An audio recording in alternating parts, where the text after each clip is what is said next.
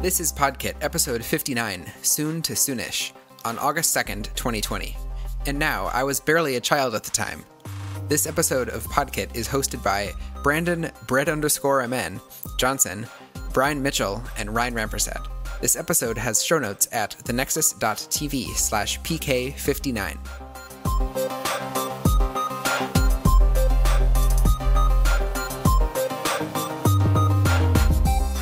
All right, are we ready to go? Let's do this. I'm ready. Cool. As usual, we don't have any follow-ups. That's great. As usual. It's much easier to not have follow-up when you also don't have episodes. It's only been 2 months. I think we're just going now. So. Or an audience. Wow. Welcome to PodKit. Hey, That's everybody. the first way to win. That's the first way to win. With no followers. If you're all followees, then it works. Well done. That word still is, yeah. We made that up. We totally did.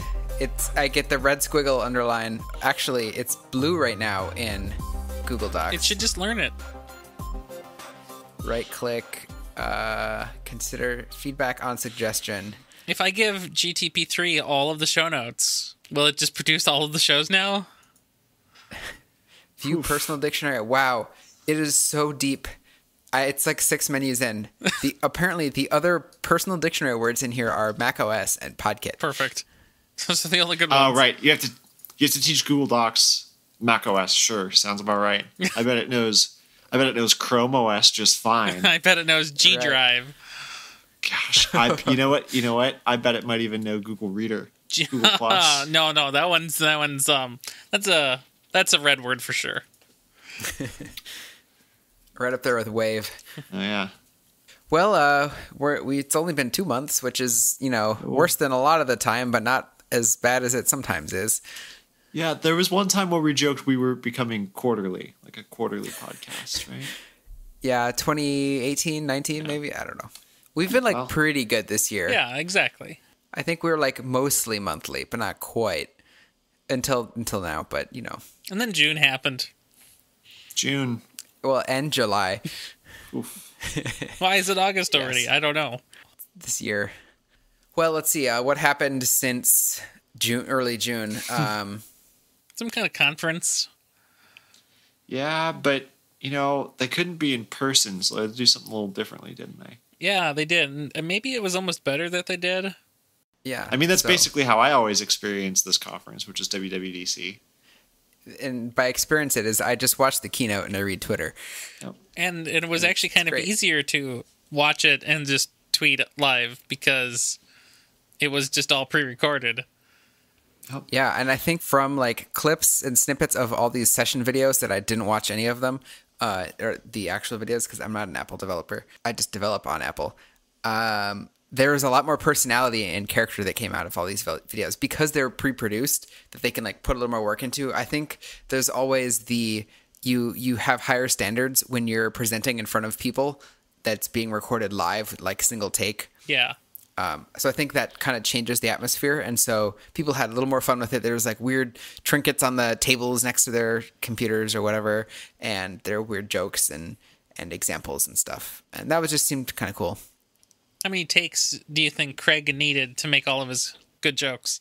I don't know. But then you had things like the other executive in their workout room talking about Apple Watch and stuff that kind of stuff you just wouldn't really be able to do. Though they did demo the Apple Watch with cellular when a woman was standing on a paddleboard in the middle of the San Francisco Bay. So they have done weird remote things in the past. But and then they sank, and we never heard from them again. Yeah, they were taken out by the trained Coast Guard sharks. So did you like overall the whole live thing or the whole pre-recorded thing? I really like the pre-record. I hope they do that again next year. Yeah, I liked it too. All signs point to the fact that this pandemic will still be with us next WWDC. Oh no, a non-zero possibility. it'll be March when 2021 begins. Oof, still March. Forever. I feel like the keynote at least went by they put a lot more content in too, because they never had to wait for the audience and transitions and stuff. It was a much more rapid pace, which is nice. I liked it. Now, on the other hand, I think the whole idea of the keynote in this particular keynote, and we're going to talk about this in a moment, there was only really, to me, one new part. All of the other stuff about like, ooh, look, new buttons in iOS, great, how exciting. Of course there are going to be new buttons. Like, that stuff isn't super interesting to me. And so I always think of it as it's new features for the sake of filler time in the marketing material that the keynote is. So, it's fine that they had more time to play with, but I don't know if it mattered. Because it would have been either filler that was shorter or filler that was longer. It's also kind of interesting that they were freed from the tyranny of applause, right? Like, they didn't really need to perform this for anybody because, they did, but they didn't, right? They performed it for the camera. And, that, like you said, changes a little bit of like the kind of jokes or setup that they were able to do, because it's able to be a lot more intricate as a result. Do you think Phil and Tim and like the rest of the exec team all had their big Twitter dashboards open and were just watching the tweets come through? Do you ever see there's an episode of The West Wing where they demo this polling technique, which is really interesting because it's not necessarily common, but there's a particular Republican strategist who uses this all the time. And hilariously, he was a consultant on that show, where basically people are given dials, right? And they're supposed to turn the dial in one direction or the other direction to indicate whether they liked or disliked what what they were saying. And it's really funny because like Twitter lets us all basically do that and would certainly let them do that. Yes, I think they absolutely had something like that because that's been around for like 40 odd years. And it's like, especially for very metrics oriented people. And I'd have to imagine with the, how impeccably WWDC needed to be choreographed, that they're thinking about, oh yeah, we need to know exactly how these jokes land, right? And, the jokes paired with the decisions, right? So, I don't know. Air Force One. Stuff. Yeah, Air Force One. Well, right there, what do they call it? Their crack team of marketing, product marketing professionals. That's been going on for like 10 years now, and it's hilarious still. Yep, yeah. Somehow, much like Craig's hair, it's still not stale. So the other big thing that actually came out of WWDC was Apple Silicon. What do you guys think about that? I mean, Intel's kind of been dropping the ball a little bit last, many years, and in years of the future, I think the next generation is, or what's their 7 nanometer shrink is now being delayed till end of 2023. Mm-hmm. That came out this week. So yeah, it seems like a good time to distance. And I think the Apple Silicon chips are going to be much higher performing and with better power consumption. Maybe, I don't know. I think it'll be good. Apple does instruction set transitions pretty well. I don't know. It's a core competency now, practically, right? When your software business has a core competency of changing architecture, that there's something kind of weird about that, but okay. I think the phrase is nimble. Dare I say, agile? Wait. What was that? Brave or courageous? I mean, courage. Yeah, courageous. Yeah, that has a nice ring to it too. Yeah. But no, you're absolutely right. I mean, there's the Motorola to PowerPC transition, PowerPC to Intel, and now we've just got another one. But you have to imagine, like, it's not exceedingly likely, assuming this goes well, that there's going to be another one, because why would the most valuable company in the world ever spin anything out, right? Well, I can think of one that was also simultaneously brewing. Well, apparently ARM is being destroyed by being purchased, which is beautiful. By whom? Possibly NVIDIA. Oh. Now, that doesn't matter so much for Apple because Apple has their perpetual license, but hypothetically, it could matter, I suppose. There's mainline ARM and then there's Apple ARM. Strong arm. Well, that's the other thing. Apple could strong arm NVIDIA into doing some stuff, or like Brian said, they could just keep doing what they're doing indefinitely and say this was helpful to us at one point, and now we're so far removed from it that we'll just hire everyone who doesn't work at NVIDIA, you know, who has these skills to continue maintain it as our own thing, right? Because we have this perpetual license, you can't sue us, you know, yada yada yada. So I kind of wonder. I wasn't an engineer. I wasn't anything. I was barely a child at the time. But you know, during that Motorola time window when there were many variants of CPU in the world, like there was this kind of worldwide collusion onto sort of a finite set of architectures and chip types. Like, do we see that sort of ending sometime here in the future where there's going to be more chip types and architectures? I wouldn't be surprised if more and more moves towards ARM. I think Apple going first is kind of the first jump that the industry needs to see. Microsoft does have Windows running on ARM. Now it's locked to OEM only at the moment, but I think if that opens up a little bit more and people start moving towards it, Linux has worked on ARM for quite a while now. So if servers keep, you know, using it more, I think ARM could definitely be the next big instruction set. x86 has been around for a very long time, and it has a lot of legacy stuff in there, and it's, you know, it's an old, complicated feature set. So I think, yeah, I mean, it can't last forever. Things are going to change eventually over time. And as you, Ryan, I think you said a few minutes ago, you're like, well, what's next? And I mean, in 2005, Intel was the next thing. What could possibly be better than Intel then? So we just don't know. Well, I mean, back then AMD could have been better, but that was an oops. But they had the same. They both used AMD 64. Sure. So I mean, that's they still had the same instruction set, just different. I mean, some small things on top, but more or less the same Intel between AMD at that time. Yeah, so the reason I ask is I just wonder, you know, it's interesting today. I feel like we're not really reluctant at all to say, yeah, sure, give us new architectures, give us new chip types. It doesn't matter. We'll compile for it.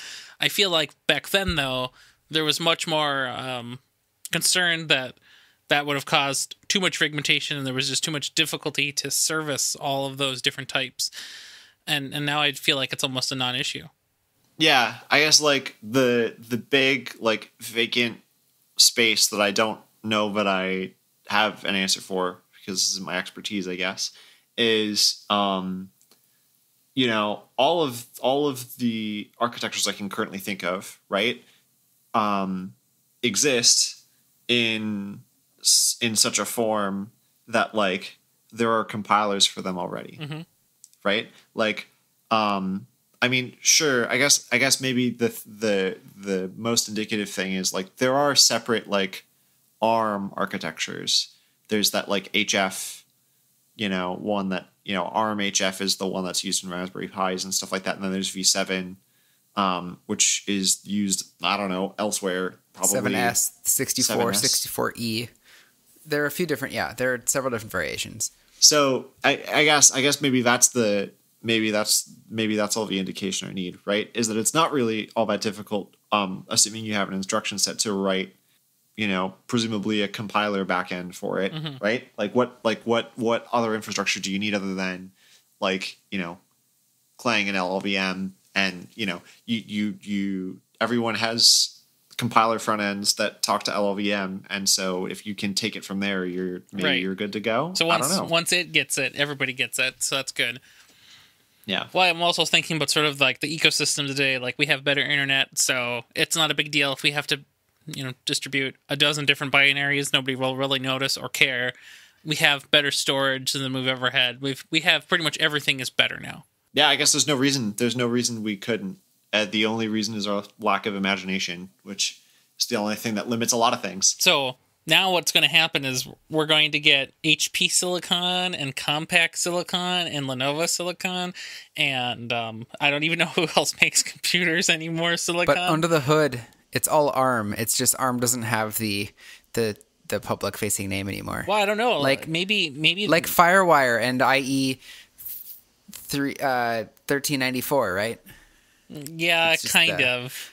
But on the other hand, what happens? You know, I don't know how I don't know what deviations Apple has in their chips, but you know, eventually one minor stupid thing the bit flips here and not there, and now we have to have different binaries anyway, not only on top of, obviously it's a different operating system architecture, but also a different internal shape.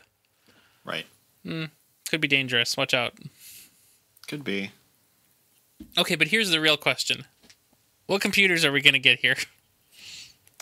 I think there's going to be Mac Mini. Mac Mini pretty soon. That's what they already have, right? They already have the Mac Mini. That's what they're sending out for the dev kits for this new CPU architecture. I think that's going to be a pretty big given. Aside from that, I don't really know. I mean, eventually they're going to be rolling it out to other things, but I'm hesitant. I have to wonder who's a customer for whom Apple Silicon is going to be a banner feature right now. And I feel like that answer is probably mostly people like me and maybe people like us, right? Early adopters and probably developers, frankly. Or, like, for example, I've never owned a Mac Mini, but a Mac Mini is looking like my best, value Mac purchase in the next however many years. And I feel like there are a lot of people who are kind of in that same boat. Mm-hmm. A Mac Mini or an iMac or something like that can be used for professional purposes. So people who know enough to be enticed by Apple Silicon, or at least intrigued in what the differences might be. I would say most people buy a MacBook of some sort, though, and if you switch to Apple Silicon and your battery life is doubled, that alone is me like, ooh, I kind of need a new Mac. My battery's dying. The new one literally has double the amount of battery than my current bad one did when I bought it new. Like, I think that's a huge win. I wonder if in a perfect year, if 2020 hadn't been so chaotic for the supply chain in Apple and just everybody in general, I wonder if they would have tried to revive the MacBook One or the MacBook Adorable or whatever it's called, because that seems like the perfect computer for the doubling of your battery life, and for if you aimed that right in September, back to school season, like that would have been a perfect time. They're going to release something with touch support. Like, it's bound to happen. Big Sur is everything is bigger and more stretched out. I think it's bound to happen. Maybe not immediately, but in the next year or two, I wouldn't be surprised. I don't know. Well, and all of the cross-app compatibility between iOS and macOS now. If you can run good. iOS on macOS, having some touch support would be nice. So are you going to download the Slack iOS app, or are you going to download the Electron app? iOS, absolutely iOS. Except for the formatting part. The formatting part is what would mess with me every time, because they've not only has Slack totally messed up formatting, it's even worse on iOS. I would totally buy a MacBook with ARM. Just if the rumors are today that it'll be sub $1,000, and that's phone territory. That's not a big deal. I've been waiting for an iMac, as you all probably know, for the last couple of years now, and I've been waiting for like a case redesign. Rumors are that a new version's coming out later this month, but it will likely be Intel still. I've seen like renderings of that new iMac that look like a mounted iPad, and it looks super cool, but I don't know if I believe that. Yeah, so that's what I'm waiting for. I would love to have a Mac desktop with a display built in. I'm waiting for that. I will probably wait for ARM no matter what I do, though. So if it's Intel, I'll wait another refresh for maybe next year. Who knows? Yeah, don't you feel like a lot of people are going to do that at this point? If they know what's going on. If they're your average consumer, probably not. Do average consumers even use computers? Or if you're a developer and you want, or you do a lot of stuff with Intel or something things, I think like virtualization and stuff. I mean, that abstracts some of it out, but still, I don't know. I think keeping it on Intel for a little while for a lot of professionals is, your average professional who doesn't want to be a early adopter or trendsetter within their organization, I think. Yeah, to me, it always seems like the 16-inch MacBook Pro would be last, or maybe not last. Maybe that's the Mac Pro, but among the MacBook Pro, the iMac Pro, and the Mac Pro, like those feel like the last three, just because they need to be the most powerful and compute capable. What do you think about not including third-party graphics? iOS has been fine with that. I think their graphics are pretty good. Yeah, I don't know. I think if Apple can own the graphics as well, that's probably bringing a lot of power efficiency stuff. I'm sorry, there's a helicopter hovering over Uptown right now. I don't know if you can hear it. I hear nothing, but they're out there. They do that a lot.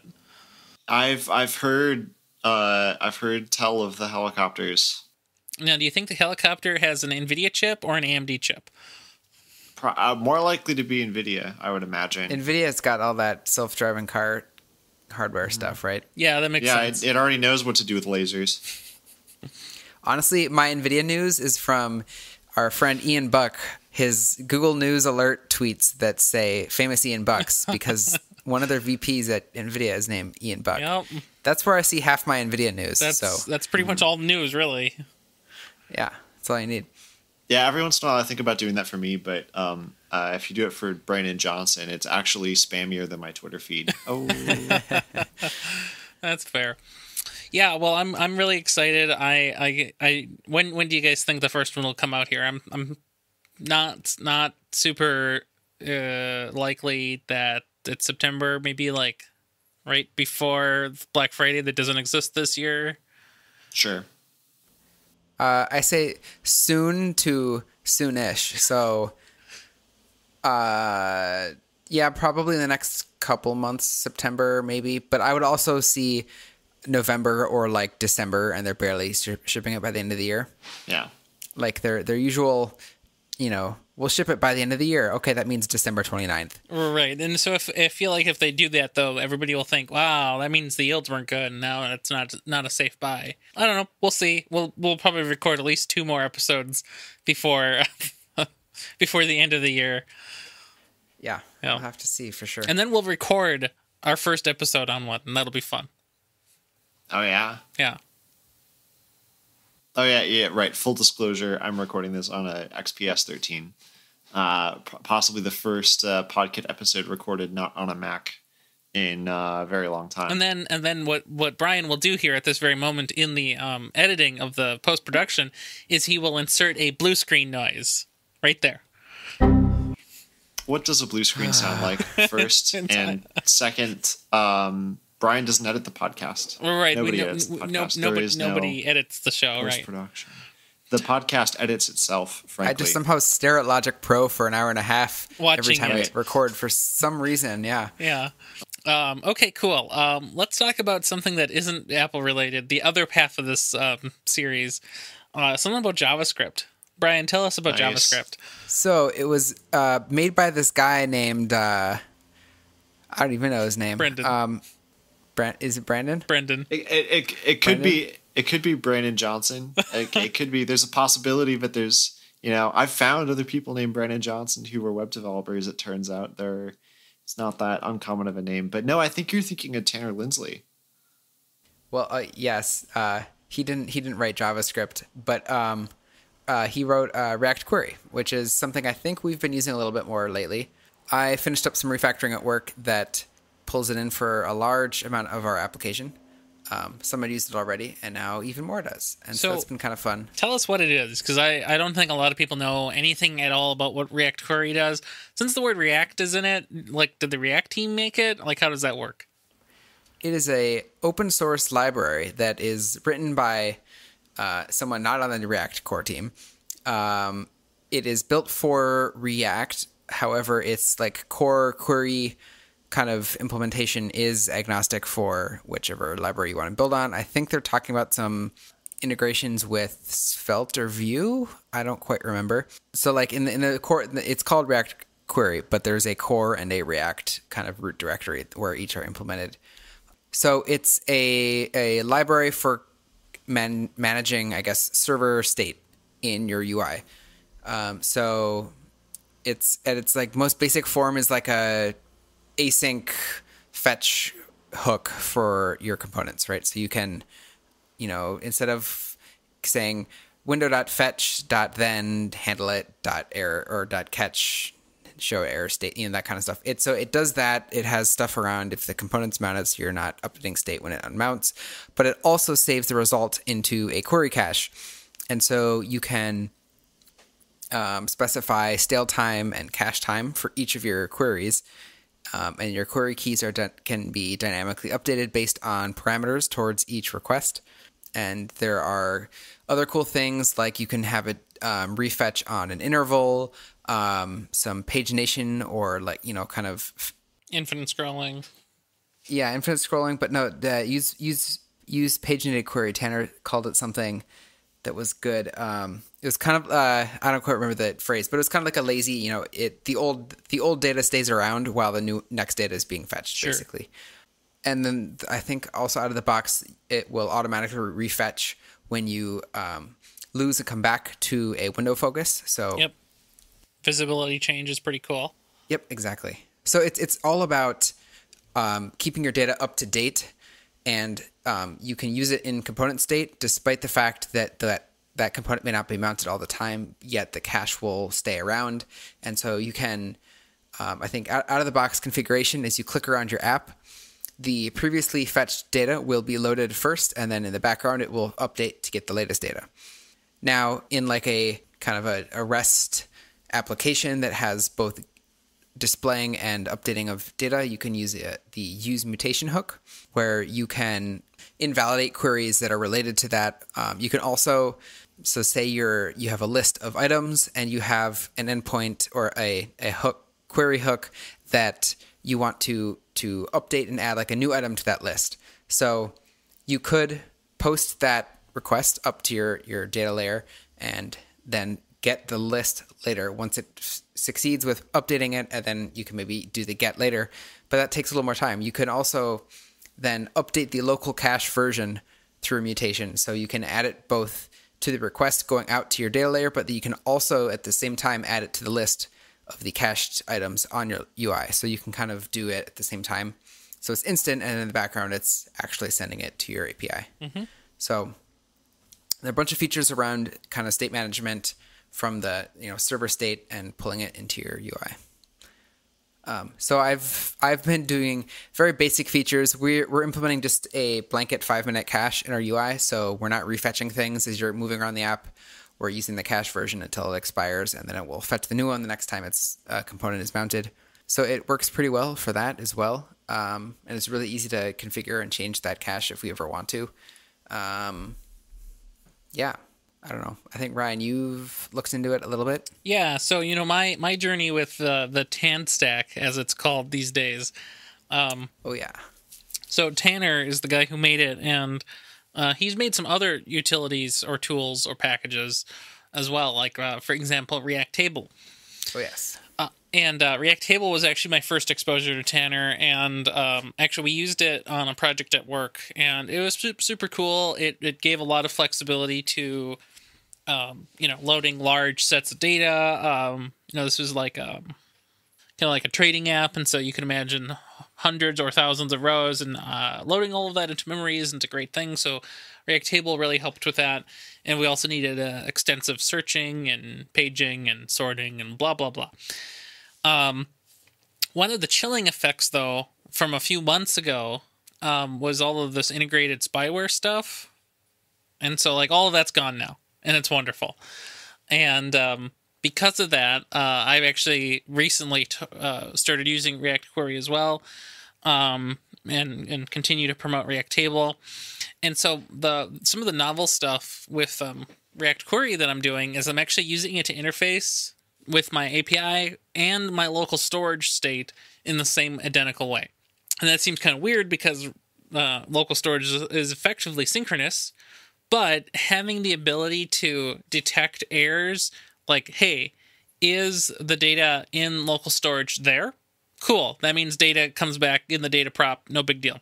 But if the data is not there, or if it's malformed, or if it's expired because its internal timestamp is too old, then I can go do different stuff. And I think that's a super effective way of kind of providing this uniform layer of data that the component or the user didn't generate right now. I really like that. I think that's super cool. So are you syncing the query cache to local storage? No, at this time I'm not. Is it more of a local storage, check, then if not there, go to the API. Yeah, it's kind of like that. Local cache. Yeah, or it's just like we have this kind of big wizard workflow, and instead of persisting that globally, like in a single state store like Redux, or even like a gigantic context, so it can survive through refreshes and stuff, and just be available offline. We have this local storage kind of wizard, and there's a bunch of different local storage items that get populated, and it's just great to have the same uniform interface to get all of that data in and out. So that's been really slick. Nice. But I also was looking at some of the V3 umbrella issues, and for React Query, one of the things is actually planned, and I talked to Brian about this independently, having not known about it, but they actually plan on having an ability to mirror the query cache and all of its goodness to whatever storage provider is available. So if you're a React native user, you might want to just pump it all out to async storage. So that'd be pretty fun. Or if you're brave and you like local storage on the browser, you could pump it all out there too. So I think there's a lot of quality of life there. I think there's a lot of stuff that really helps because it survives refresh. And I think for me, that's been one of the most appealing features that people really like. Yeah, I definitely think like a storage adapter makes sense for a library like this. Yeah, you can use local storage, session storage, but maybe even like IndexedDB or exactly. Something else. Yeah. So yeah, I think React Query has been really fun. I'm really glad that I get to use it now without like any barriers on data collection and stuff. The API has been pretty good. There's been a few weird things with the docs where you think this one obvious thing should be obvious, and you just cannot find like a discrete list of like API values and API inputs and outputs. Like it's all written in words, and it's not a lot of it is written in like pure API docs. Yeah, I think that will get better with. It's recently been converted to TypeScript by another person other than Tanner, and I think that will help with generating types that are 100% reflective of the library. The current TypeScript types are kind of manually managed based on the implementation in JavaScript. Yep. And so you have the docs, the types, and the source that are all having to be kept in sync, and I've noticed some discrepancies there too. So I think unifying that to only having 2 variations or even 1 if you're doing auto-generating API docs, I think that's a solvable thing that will be improved over time. So Brandon, what do you think about React Query? Yeah, so I've never actually used React Query, but I use something similar to it called SWR, which stands for State While Revalidate. But I mean, so I was scrolling through the docs a little bit, particularly for reasons we'll get into in just a second. But really, they seem to be solving a lot of the same problems. Basically, you can pass SWR an arbitrary fetch-like promise, and it will keep it quote unquote synchronized based on configuration options you give it. So it has all as far as I can tell, a lot of the same features in terms of if somebody changes tabs and goes back, when the window's in focus, it'll refetch or at least revalidate, and it'll also pull on intervals and do all sorts of fun stuff like that. Now, the thing that I'm really interested in, and the thing that I wanted to look up while we were on the show here, was how it handles pagination, because pagination is actually a really I think it's a really difficult problem to solve, and I had recently found SWR's pagination support, even though it was like kind of listed as a banner feature. I found it to be somewhat lacking in description and also in functionality, because a lot of the places where I need to do pagination, right, is places where you have both paginated data, right? So you have an offset of how many records you've already got and a limit for how many articles you want per page, but you also have a filter. You also have a filter parameter. The filter parameter, your API usually this is at least an architecture that I found to be common, but maybe there's a different way to do this, which is part of why I want to talk through it. That filter parameter might do all sorts of magic on your back end, right? It'll say like, oh well, For this query, right? Especially if you're using something like GraphQL, but not necessarily, it could be anything, right? For this query, I just basically want to do a clear text search on all of my string fields, which are enumerated here, here, and here, Yep. right? And it'll do a Postgres I like, a SQL I like, case insensitive comparison across all those, and then say, oh, great, I found everything where the name, email, type, and status were one of these values, and then just and them all together, and then I have, there's my list. Now, the SWR pagination system didn't really have a good way to do this without evicting everything from your cache. It's possible this has changed since then. Hi, quick pause from Brian while editing this. I don't edit the show. What are you talking about? SWR has been updated since recording, and I think the version that Brandon used, so just keep that in mind. It's more of a historical look at comparing how SWR handled things compared to today's React query. Sure, so you couldn't reuse old items. So you couldn't reuse old items, and the paginated query hook wouldn't actually. So paginated query, that's the React query terminology, but use SWR pages, I think, is the name of the hook in SWR. It wouldn't actually even notice something had changed if you changed the key, because the filter was part of the key. It would just, and that blew my mind, because that breaks my entire concept of how this works. Right. And to this day, I don't know why it didn't work that way. But basically, one of the things that I was curious about is whether this example incorporated filtering as well. It doesn't look like it does. What do you mean by filtering was part of the key, so it didn't even look at it? What do you mean by that in SWR? So I'll see if I can map this closely to what's happening here. So, for example, I'm looking at the use paginated query docs right now, and I can see there's a first parameter use paginated query is an array that says projects, and then the page number is passed in, basically, right? Mm-hmm. So my understanding is this argument, it would be pretty similar to what it means in SWR terms, which is ostensibly whenever this this is like a hook, a handle, a reference to this particular query, right? And if for whatever reason that query is different, for example, if the page number is incremented, or in my case, if the filter is changed, I would envision that it should be treated like an entirely separate request, right? An entirely separate query, and it should refetch everything and start from scratch. But that wasn't what was happening. Now, I was kind of in the midst of a lot of stuff then, so I don't know, it's possible it's changed a lot. It's possible, there's some patchy spots in my knowledge of how this works. But to my knowledge, they were actually just rewriting the SWR pagination API while that was happening. And I think they somewhat recently released a new version that had a next generation pagination API that I believe looked much closer to this. Yeah, so I can explain how this works a little bit. So the use query and use paginated query are very similar. The only difference is use paginated query has an additional resolved data property on the response. So with a normal query, you get your data in data. So it starts as undefined, then it fetches it. When the status is successful, then data is the response of that fetch function or whatever function that returns a promise that you pass in. Use paginated query has that data, but it also has a resolved data, which is the last resolved data from any key within that hook that was resolved, and it stays around even if the query key has changed. Such as you go to the next page or you change a filter, resolved data will still have the last loaded data.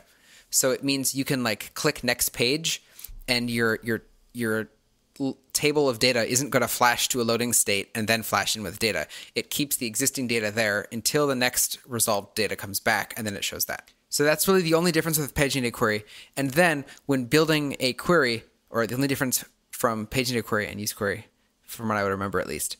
Now, that means that array that you see in the example here it's an array with two arguments, or two items. The first is a string projects, and the second is a page variable, which I'm assuming it's a number. Yep. So that means the key is literally project 0, projects 1, projects 2. You can pass in objects, you can pass in any number of things. It basically serializes it, and then that is the key. So if anything in that array changes, it's a new key, and it's going to refetch it. But Right. if it's within the context of that use page needed query hook, it will keep the previously resolved data as the response there. Yep, and I think that makes a lot of sense. What happens if you had like instead of page being a number, what if that was an object and you had like page inside of it and then like filter string? It runs basically JSON.stringify on every render, and it compares the current key versus the previous key, and if it's any different, then it will refetch. So that's how it works for me. We have like something like 15 parameters for most of our endpoints because of how we've implemented global filters and that kind of stuff. And so we have, we're formatting dates to a string because we don't want to depend on, JavaScript date serialization. But yeah, we're running based on some of our stuff. We have a huge block of stuff that we're just passing in as a JavaScript object, and then we're letting React Query do the serialization to its internal key state. I don't know, it works really well. We've kind of disabled the stale while refetch as to not show. So our stale time and our cache time are both 5 minutes, meaning if it's stale, it will show stale and it won't refetch. At least for my app, we think that kind of a pattern isn't common. I don't think I've really seen anything in the company too much showing that, at least in the analytics space. So there's some worry about if data were changing, flashing to different stuff once the page had loaded, that there'd be confusion around that. Now we have like an even longer than 5 minute cache time in Redis behind the scenes. So it's like, it's not super common, but those edge cases are there where you load one page, you're clicking around pretty quick, and then the cache in the back end has expired and it's going to actually refetch new data. And then you're going to go back to the page in the UI and then things might flash a little more. I don't know. It's, we'll get there. I think there's chances, especially with there's some features in React Query around is any query right now refetching anything at all right now. So you can do like a global is fetching kind of check. Sure. So you can do a thing like show a spinner in the corner of your application if anything is updating. Yeah, or like one of those infinitely loading bars. I was going to say you do a takeover. You have to do a takeover. That's the only way. You can't trust anything if it's floating, right? Yeah, so you can implement something on there, and that might be a way of moving trust towards something like that. I'm really excited to try it out. I think that model of pagination, especially with regard to like what happens if you need to change more than just the page number, I think that makes a lot more sense than what I've run into with SWR. And it works really well with React Table as well. Imagine that. React Table is it.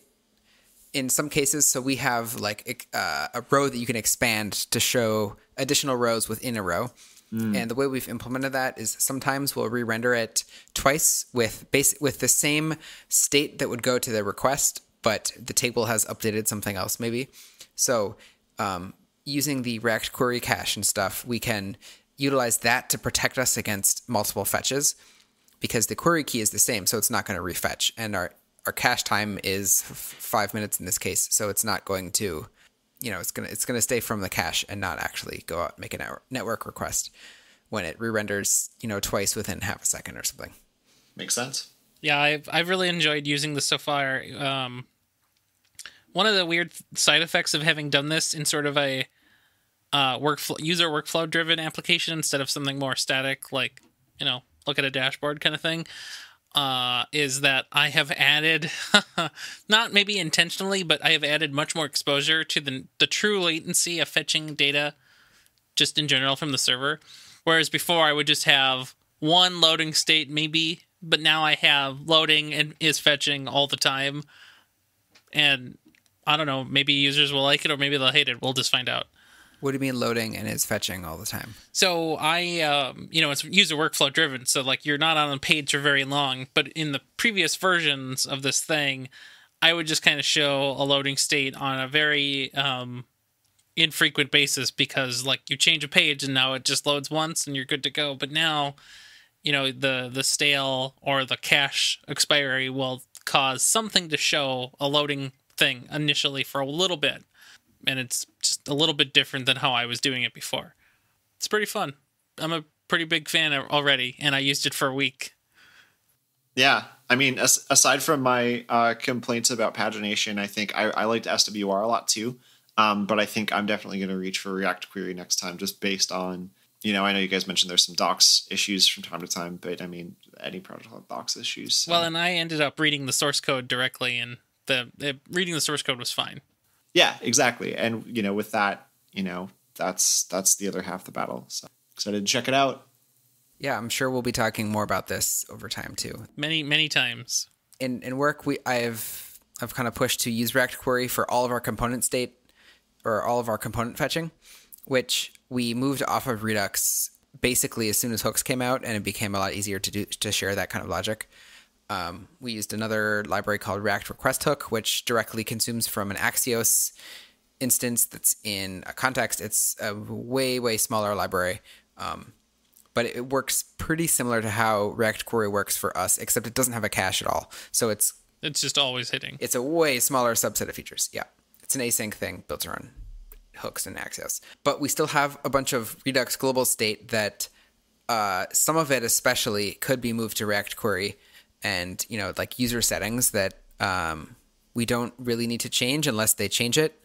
At least that's how we're treating it today. So we could store that in React Query and set the query cache time to be like an hour, something way higher, and then just never worry about refetching it, and just use that as our it would almost be a drop-in replacement for existing Redux selector hooks. We could probably do that and not even have to touch any of the components that are consuming from it.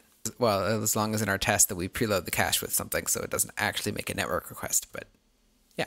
So I was just remembering one of the other pain points I had with SWR, and it was around like whether or not, or whether there's any need to optimistically update the cache with the result of a change, because you might not refetch it for a little while. You can do that if you want to. And is there a distinction between saying, hey, this key changed, just do the thing and call the API, and updating the state with the stuff that we know to have changed because we just made that API call? Yes. So the use mutation hook, I think there's an on success or something that you can use, and then you have a handle on the query cache, and then you can edit data in the cache. You can also, like, if you have some initial data, you can preload the cache with some data, and then it won't make that first request because you're providing it. You can also, separate of any hook, you can just call preload query, and then you can have it fetch that data. So if you want to fire off a fetch for a query as your app is loading, but before maybe a later JavaScript chunk is loaded, you can kind of prefetch stuff and move it up a little bit. All right. Pretty snazzy. I can dig it. I haven't worked with any of that, but I know it's possible from reading the docs. So yeah, I mean, that's been a big deal on some recent apps I've worked on.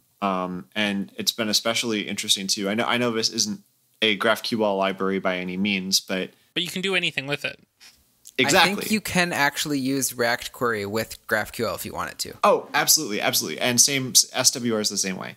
But like it's not a GraphQL client built in, for example. But it takes all the good parts, or shall we say, all of the protocol agnostic kind of parts out.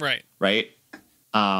Of say Apollo client or something similar like that. And I like that a lot. And I think like React Query is like 20% the size of Apollo client or something. It's way smaller than Apollo client. Well, right. It doesn't have to, it's missing the QL. Or no, it's just the Q, no G or L. There we go. Figured it out. Yeah, OpenGL, that's a whole other thing. Had to sneak a 3D joke in there. Always got to do it. No, I'm super excited to try this out. Yeah, I'm excited to try to do more with it and see what can come up.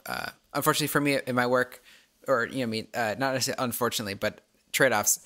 It's in analytics, so most things are just reading data, which provides us certain things for caching that are beneficial, but the like complex invalidation between making changes and reading them aren't as many opportunities for that, but we certainly have a few.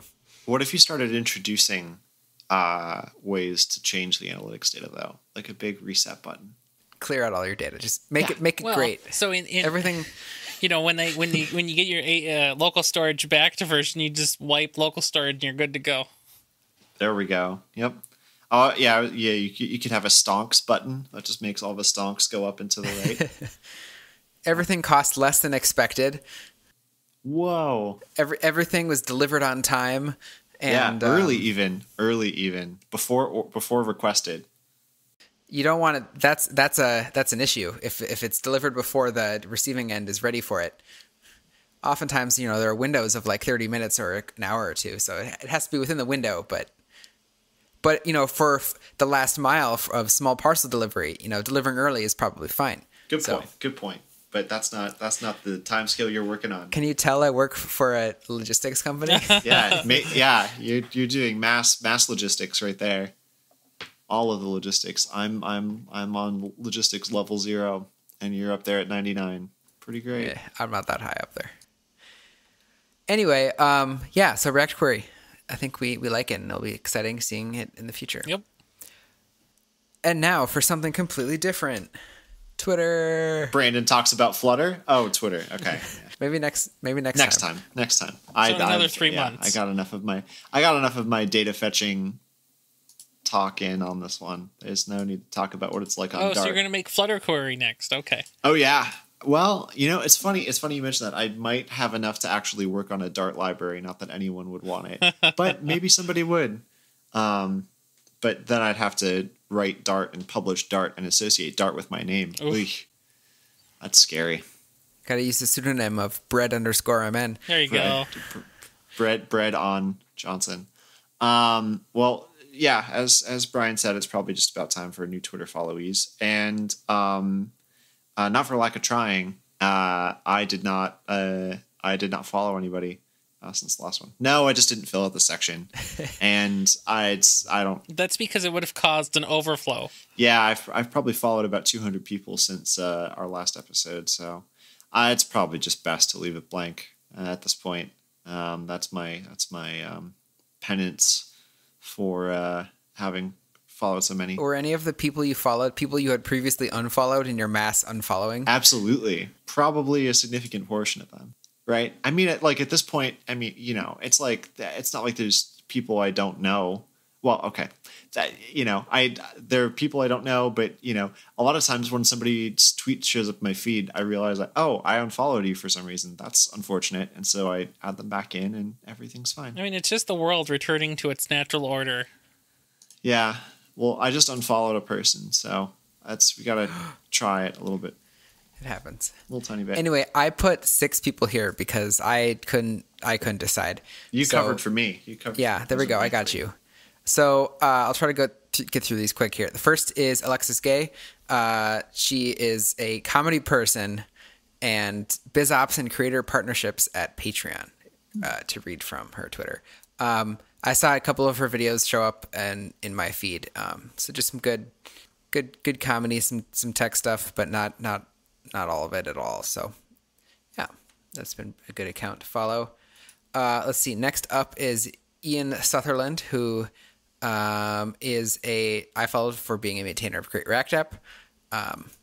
That's a tool I use, so I'd like to see some thoughts about it. So he's also a Node.js contributor and other developer, JavaScript, Node stuff like that in my feed. Next up is Una Kravitz. Brandon, I think I first heard about her through a recommendation from you years ago about the Tools Day podcast, yep. Which I still listen to. And Una is one of the hosts of that. Finally wanted more CSS in my Twitter feed, so I gave her a follow. She's a developer relations person at Google, I think, in the Chrome team now. So, yeah, it's lots of great content there. Oh, I in my mental model, she worked at IBM, which might not be true or might be very, very old. I think old. I think her and the other guy who does that podcast met at Netflix or IBM, three, 4 years ago. UI designer at IBM in the past. And DigitalOcean. Yep. Aw, that's good people right there. Yeah, they're all moving around. Next is Monica, who I believe is speaking at React Rally. But Monica recently had an example of the new GitHub profile kind of description, the README fancy README file featured on GitHub's example page. And so that's been pretty cool to see as well. So she has a lot of great stuff in her feed. Next up is Rasmus Anderson, who's a design at Figma. Why, yes, he is. I followed because he wrote the Inter font, which I added to my website. And I like to follow people who built core things that I use in my website. So I followed him because he built the font that I use. I followed him for that, then realized that he was like design at Figma and that kind of stuff. So, always finding out about people for the wrong reasons. And then finally, I don't remember her real name. On Twitter, it's Sailor Ghoul. I don't know how you pronounce that. Ghoul. That's the display name. But she's the host of the Get Cute podcast, which I've been listening to for a year now. Nice. Yeah, it's been fun hearing about her story. Yeah, she was featured on the Ladybug podcast a month or two ago as well. So yeah, that's me. Lots of tech this time. A little bit of comedy. So nice. What about you, Ryan? I had thought I didn't follow anybody, but I maybe did. I don't know. It's been 2 months. The first one here is Brad Corns or something. I don't know. Names are weird. Did you know that? And so this guy is one of the new engineers at the new Tailwind Labs, which is sort of the umbrella org that will do Tailwind stuff now, I guess. And I believe he is responsible for working on the IntelliSense, extra extension for VS Code, which is pretty cool. So it makes all of the Tailwind's classes just appear out of nowhere whenever you try to, complete in a class or class name prop, which is always great. There's a first party one of those now. I feel like I've only ever been using the third party one. I think I was using the third party one and it became the first party one. Oh, okay. Well, there you go. There you have it. Yep. Lots of parties. So if you have Tailwinds in your code and you have VS Code, you should use the thing. Sounds about right. And then the other person is Ranjan, and he is one of the co-authors, along with Can, who works on the Margins newsletter. Also, just website, because you could just read it online like a normal person. And together they're pretty cool, and I hadn't really been following him so much. I'd been following Can for many years, and so it's kind of cool to see the other side of the newsletter. And that's it for me. Cool. Well, what do you guys have going on until next time? It's summer still. So, 1 to 2 months. Summer still. It might still be summer by the time we do this again. It'll definitely still be March, though. Yeah, it'll still be March. I mean, hopefully it'll be more fall-like by the next time we do this, so I don't know. Yeah. That sounds more like March than the heat we've been getting here in July. Except today, when it's like 67 out right now. It was amazing. Right. Oh, I love it. For my part, I'm going to be kicking off a couple more new projects in August, which is kind of cool. I had some stuff I kind of wound down at the end of last month, which was, in some cases really positive, and in other cases, nobody likes to shut things down due to COVID. So that's a little bit more of a bummer, but August is looking pretty busy and pretty exciting. Lots of new stuff, lots of Flutter, a little bit of Svelte here and there, and of course React through and through. But yeah, back in the code signing mines with a couple more mobile apps. So that's what's new with me. Let's see. For me, I will be attending the now virtual React Rally conference in what day is it? It's on August 14th. So I will be attending that. Looking forward to that. Not quite sure what that means, but I'll be there. I signed into the React Rally Slack for the first time in almost a year, so that was fun. I literally missed one message in May.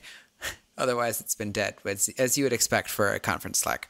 But before that, the Monday through Thursday of that week, I have my first PTO since the end of January when I came back from my trip to Vietnam. So I am very much looking forward to having some time off from work for the first time in There we go. over 6 months. So yeah, that'll be nice. I have no idea what I'm doing. If it's going to be a heat wave, like the high here in the Twin Cities next Sunday, so a week from today, is 97. So if that week is super hot, like it could be, I might just defer the PTO till it's a little cooler and end up working that week anyway, just so I can spend my PTO being outside and not, dying in the process. That's a good choice. Yeah, I plan on sleeping and biking and maybe reading outside. Like I plan on doing a lot more than I ever really do. So you can do all three of those if you use an audiobook. Sleeping too? Yeah, sure. I'll get a lot out of that book. There we go. That was a tie-in to our exciting Fringe episode, which everybody should listen to. It's about the same way I watch Dark. What I should have said for next time, the last episode, was I'm going to watch Dark. So I did watch Dark, and I cannot recommend it enough. You should all watch Very it. true. Watch it in German with English subtitles. It is so good. If you want to talk about it, tweet me, send me a message on Twitter. Find me somehow. I would love to chat. There's a small conversation in the Fringe. It shouldn't have spoilers, but so if you want to check that out, go for it. It is really quite good. It is really quite good. Otherwise, where can we find you all? You can find me all sorts of places, but mostly in Minneapolis. On the internet, I'm Brandon_MN. Mostly on Twitter and Instagram, where I post pictures of, for example, croissants, which I made this weekend because they're really good, or crescent rolls. Croissant. They looked delicious and amazing. So props to that. Thank you. Yeah, it's like LaCroix, right? LaCroissant rolls.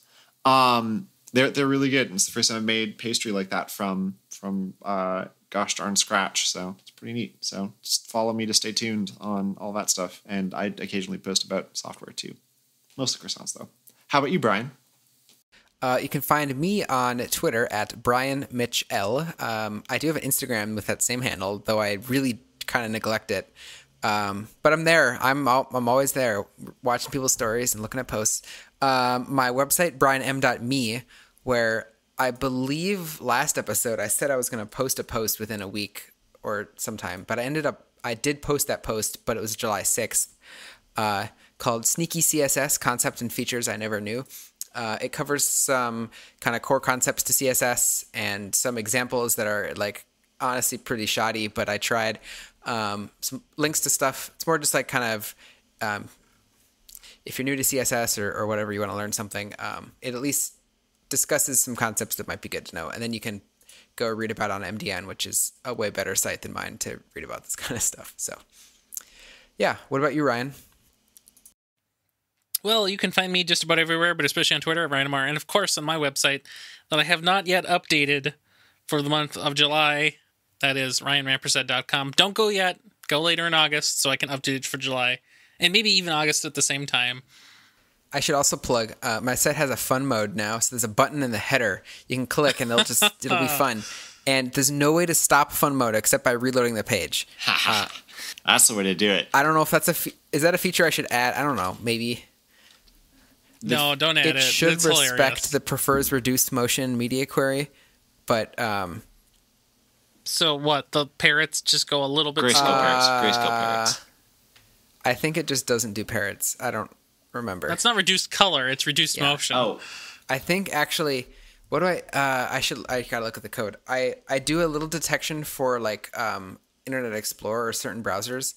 So it's using my ES favorite. modules with a dynamic import directly unpolyfilled. So it fails on many environments. Like I think non-Chrome Edge, it doesn't load, but it tries to, but then fails because they support ES modules, but they don't support dynamic import.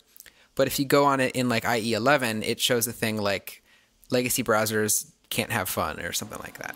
terrifying. Those poor browsers. They're doing their best. That's amazing. IE11 isn't. IE11 is doing its worst. Let's be clear. Right. So I'm checking now. So if you have reduced motion turned on, it throws an alert saying, "Sorry, you have set to prefer reduced motion. Fun mode is based on motion and color shifting." So Sorry, it's not. I'm saying that my site or fun mode isn't fun if you need preferred reduced motion, but it's really just a like visual seizure and party parrots. So it's probably good. I like how you can pump out the confetti indefinitely, and it's fine with it. Just keep going. Yeah, certain browsers I've seen Firefox lag like crazy loading it, but you know, do what you can. I built it on I developed it running Safari, and it worked great there. So, and Ryan requested that the console have fun as well, so there's a little bit of fun mode in there. I've never used Font Family Fantasy, but now I have. It's amazing. What? I think it's Papyrus font on macOS. I don't know what it is on Windows. I can tell you what it is on Windows. I don't either. It is Arial. It is Arial? Generic. Oh, gross. That's their fantasy font? Wow. No wonder people hate Windows. It's so boring. Yeah, I'll show you a screenshot of what it looks like. It's not all that fun.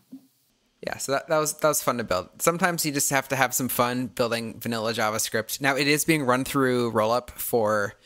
I did at least do minification, and do I do anything else to it? I don't think so. I think I just run it through Cursor.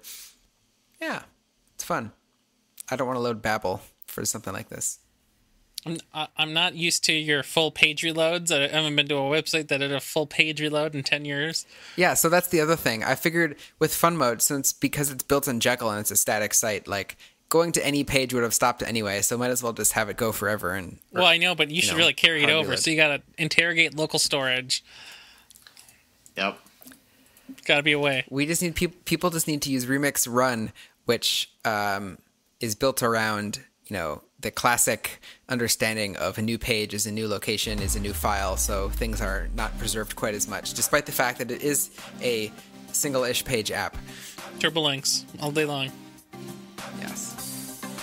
Yeah, did anything ever happen with that? Remix Run. I don't know. I'm pretty sure it just fell out of my feed, and I'm okay with that.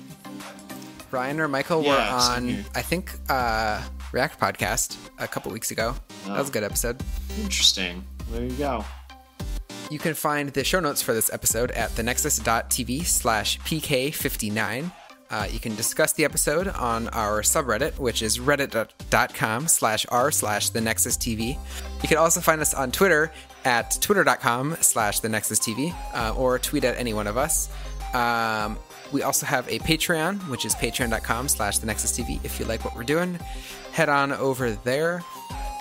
Otherwise, we will be in your ears again in another month or two, probably. Have a good one. Have a good one. Have a good one.